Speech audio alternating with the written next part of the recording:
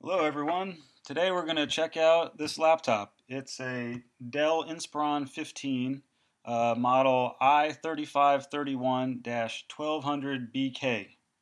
It's a very popular model right now. It's one of the best-selling laptops on the market at the moment.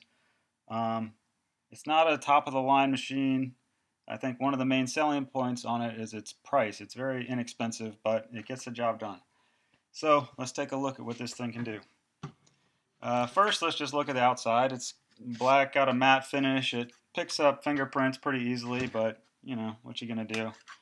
It's reasonably thin, nothing special. Okay, so if we go around it, we can look at all the ports we've got on the outside of it. Over here, we've got the power connector, which plugs into the power adapter, which is, you know, just your average power adapter. Not too big, though, as far as these things go. It's got this neat little Velcro strap to make the cables tidy and such. Then we've got a vent here to help, you know, keep the inside cool. The fan will blow air out here.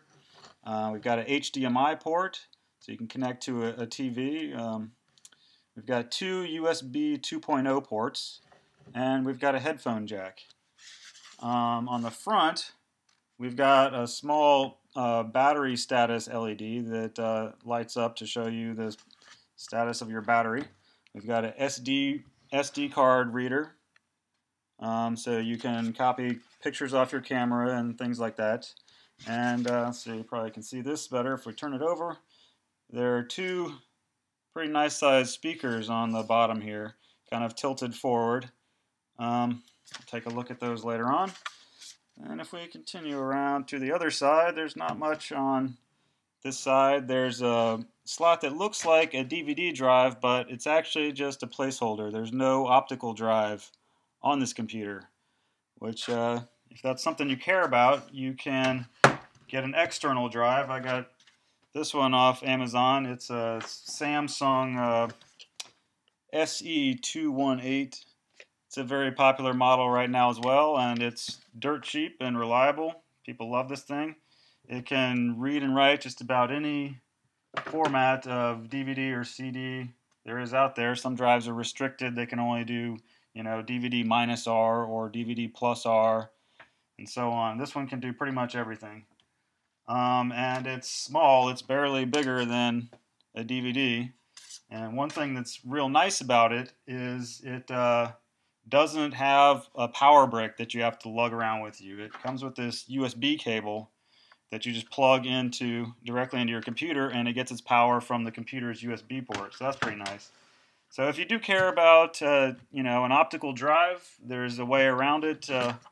You know, the way around the fact that this computer doesn't have one. That's not too bad to deal with. Then let's see, the last connector on here is one of those little cable lock slots that no one really uses, but that's, you know, supposedly you can lock up your computer so no one will steal it, but come on, who does that?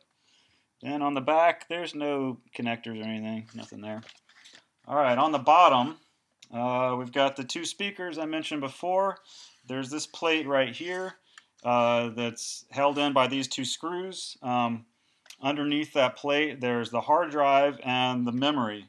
If you want to upgrade either of those, you just take out these two screws, pop this thing off, just a small plate right here, and you can replace those fairly easily. Then up here we have the battery, which you can remove by just pulling these two things out, and then just pops right out. No big deal. So I don't know, not like that's something you need to do every day, but if you do want to upgrade your computer, take it apart, you should probably take out the battery first.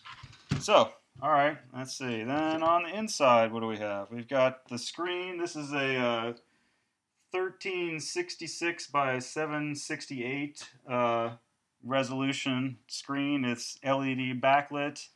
It's glossy. I don't know if you can tell. Well, you can probably tell there.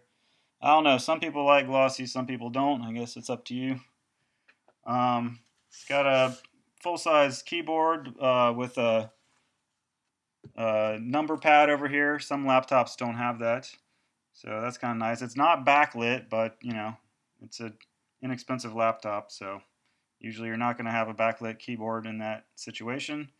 There's all these blue auxiliary functions for some of the keys. Normally you would hold down the function key and you can do things like increase and decrease the screen brightness or change the volume of the speakers. I've found that instead of holding down the function key, for some reason on this computer you have to hold down the Windows key while you hit these, and then they work just fine. Strange, but you know, no big deal. We got a power button, got a trackpad. The trackpad is not too shabby. We'll talk about that in a minute. So let's fire this thing up and see what happens.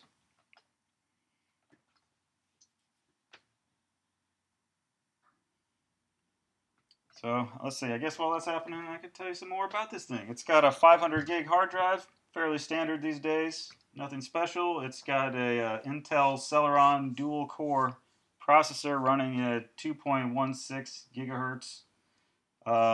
It's a very common processor in laptops of this price range nowadays. Let's see what else. It's got Wi-Fi capabilities, of course. 802.11b, and N. Pretty standard. Let's see what else. Oh, it's got Bluetooth. I haven't tried that out, but it's there. Yeah, 4 gigs of RAM, running at 1600 megahertz, and so on. All right, so here we are, Windows 8.1. It's not a touch screen. Some computers these days are touch screen, but usually you pay more for that. But I mentioned the trackpad has some features that may come in handy if you're used to touch screens. Normally with Windows 8.1, which is what this is running, if you have a touch screen, there's different gestures you can do, like dragging out from the side over here or over here. Let's see, let's fire up some other stuff. We've got maps. How about maps? This is a good one to show off some of the capabilities of the trackpad. So yeah, when you've got multiple apps running, you can switch between them by dragging from the left here. Alright, so map. You can click normally and zoom in, double. Oh, that's another thing. This thing, the clicks on the buttons are a little bit loud. I mean, not that big of a deal or anything.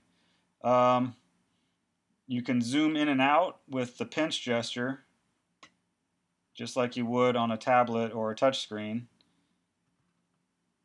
So that's pretty nice. This works in other programs too, like you zoom in and out on images or documents and such. I just kind of discovered this feature by accident, but if you double tap and then hold down your second tap, you can drag around. So that's pretty neat. You can scroll with 2 fingers. If you hit the trackpad with 2 fingers, hold them down, you can scroll up and down. That's pretty nice, so you don't have to like go way over here to the bar and then click and hold down. You know, it's a little more convenient to just wherever your mouse happens to be, you can scroll. Let's take a look at YouTube. People tend to care about video performance.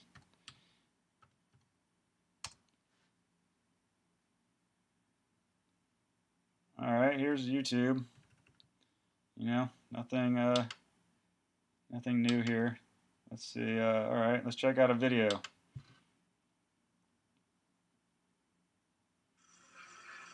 Alright, here's a video of someone barefoot water skiing. Let's take a look in full screen. Oops, that wasn't full screen. Maybe I hit the right button. There we go, full screen. Okay, I pause it. Alright, so looks pretty nice. Let's crank up the resolution. Well, it's already on 720p, which is about all this monitor can support. This video has other options, but kind of relevant. It's nice and smooth. Looks good. I don't know if you noticed, but the sound on this thing is pretty nice for such a low-end laptop. The speakers are on the bottom, but even if you cover them up, it doesn't really make too much difference. It just kind of sounds like the sound's coming from everywhere over here. Alright, let's turn them all the way up and down. Alright, here's as loud as the speakers go. Quite loud. Doesn't distort or anything. It's a little tinny sounding, but you know, that's pretty common for laptops. Alright, let's turn it back down. So All right, screen brightness. The screen brightness is something I like a lot on this laptop. It goes pretty darn bright, um, so should be okay for working outside. Maybe not in blaring sun or anything, but it's pretty bright, and you can turn it down really low. I mean, it's like hard to see in a normal lit room, but this is nice if you know sit around in the dark on your laptop. Like if you're watching a movie or something, sometimes you can't turn the brightness down low enough. It's blindingly bright on some computers, even on their lowest setting. But this one goes nice and low, which I really like. Um, so yeah, let's see what else we've got here. I guess that's about it. So yeah, I'll put links down below the video where you can check out this laptop and this external drive on Amazon. Maybe read more about them there, or even buy one if you want. So that's about it. Thanks.